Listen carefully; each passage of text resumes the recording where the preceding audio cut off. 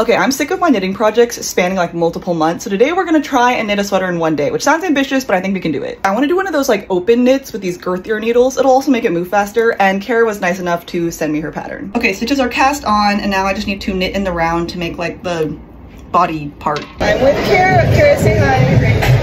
Her pattern.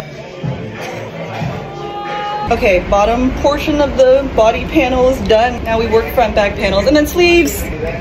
Mommy's proud of me. Okay, I clearly did not finish in one day, but I had to wait for these shorter needles to get here so that I could work the sleeves, and then we'll be done. We're almost done. Okay, I don't even know how many days it's been at this point, but look, this sweater is done. Let's try her on. Wait, I'm obsessed with the fit of this. I love things that are like oversized and cropped. You can wear it off the shoulder if you want to be a little Scandi. So cute and comfy. It'll be perfect for the fall.